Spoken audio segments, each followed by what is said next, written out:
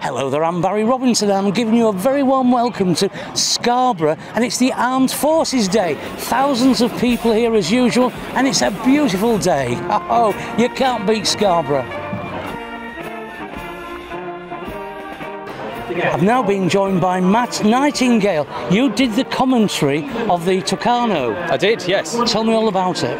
So the Tucano is the aircraft we use in the Royal Air Force and the Royal Navy for basic fast jet flying training.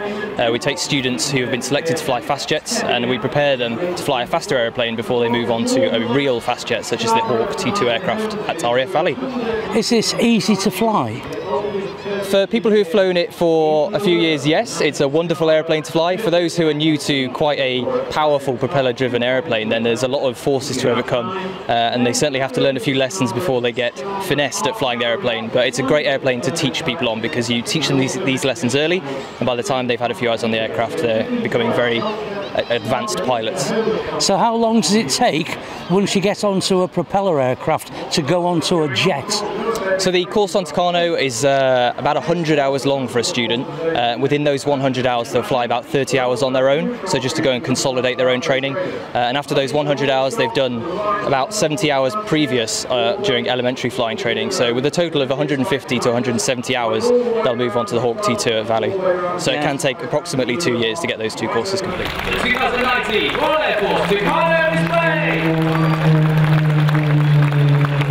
I'm now with Simon Baldry. Now Simon, you've got a magnificent machine behind you. What is it? It's an Alvis Spartan. It's a personnel carrier, so a fast reconnaissance vehicle.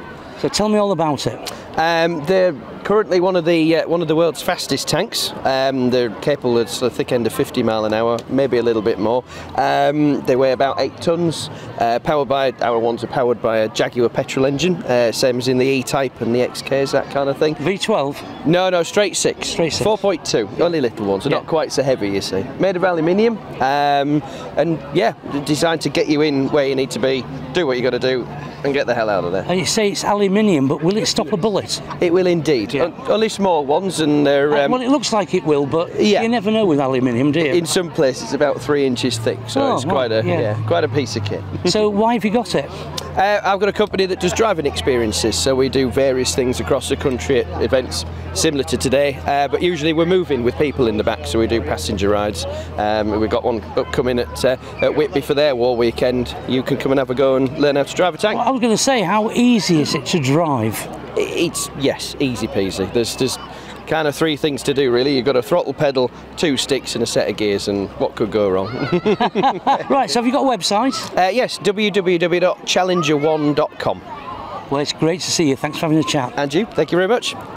Right, I've now come over to the National Gulf Veterans and Family Association stand. Now, Ian Siddall, tell me all about the National Gulf Veterans and Families Association. It was originally set up to follow the first Gulf because of the problems the lads were having coming back.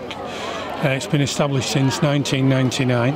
It's based in Hull, but we're a national charity, cover the whole of the UK and overseas. And we're here to raise funds on behalf of those veterans who are really forgotten. So what problems do they have and how can you help them?